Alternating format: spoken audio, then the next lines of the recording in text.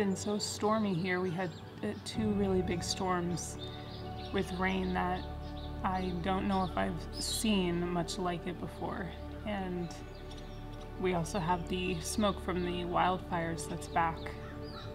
So there's a haze over everything, and I haven't been down to the water in a couple weeks, so I'm up really early today. I have to go get some food from a couple towns over. And I thought I'd come see what everything was looking like after the big storms we had the other day. There's just a haze from the smoke sitting over everything, and it makes it almost look like it's a watercolor painting in the distance.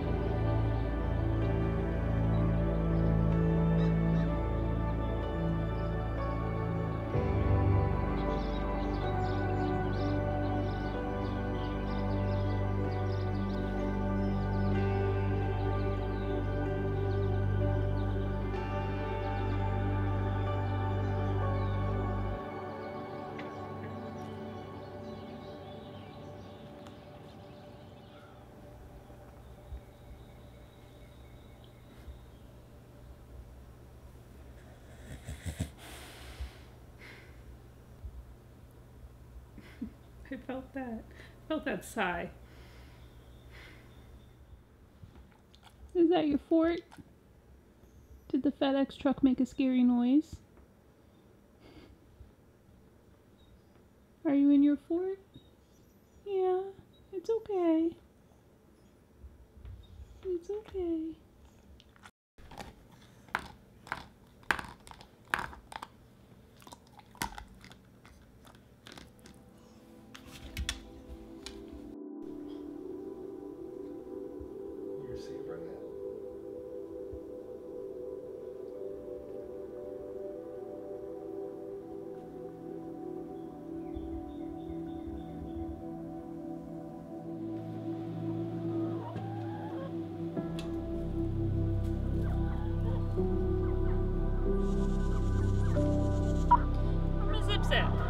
Hey, sweet girl. Oh, that's my Zip Zip. Excuse me. Excuse me, darling. I have tea for you. Oh, hold on. I gotta pour it. That's not the...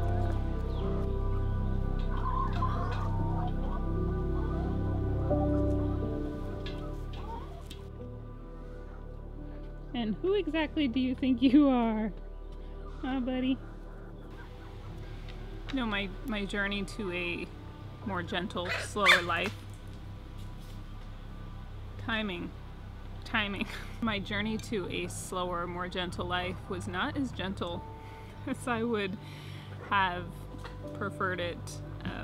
In my personal situation, I just didn't know so many of the things that God has been, you know, gracious enough to show me now.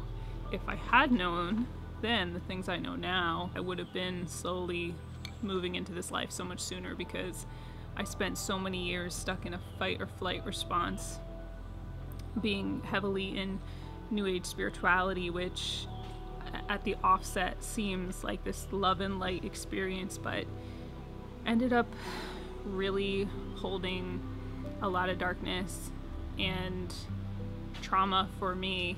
What I was experiencing towards the end, coming out of a very abusive relationship experience, the industry that I was in, family things that were going on internally with me, going from apartment to apartment, living right outside of New York City, getting on the train, the ferry, the subways, going in and out of the city, and it was just constant adrenaline, constant fight or flight, and I was a big mess. When God got a hold of me, he got a hold of my life, he kind of thrust me out of the life I was in into a completely different life. And then the journey started.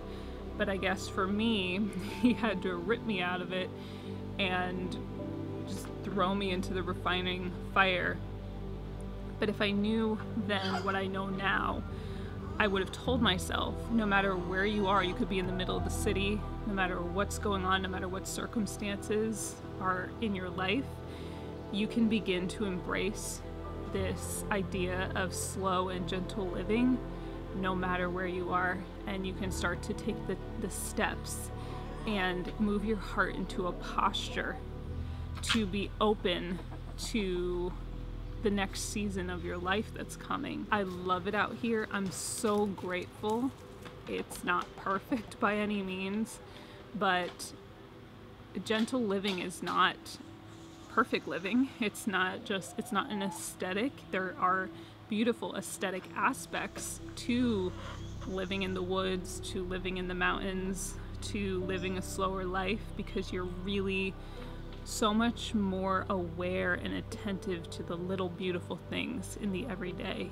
And I think that's part of the core of gentle living, is being in awe of the little things, romanticizing the ordinary, and treading lightly on yourself, on others, on what's around you, and being more aware,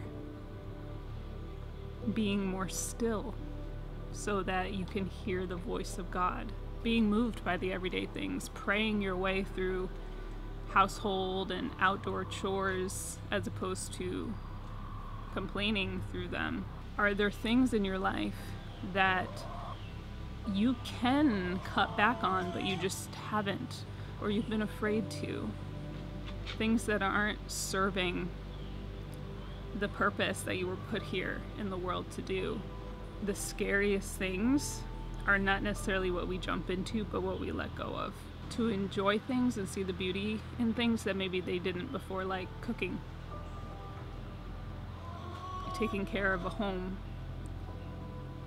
learning what it's like to put a seed in the ground and watch it grow, where we're kind of saying, I see the world pushing the hustle culture, the grind culture, but how can I still fulfill my purpose and make a living, but not be submersed in that tidal wave of the modern culture that just wants to suck you under until you can't breathe? No, it's not overnight, and it's not just a pretty picture on the internet, but it is learning to live a quiet life, to work with your hands, to mind your business. And in a world like we have today, it's such a beautiful thing.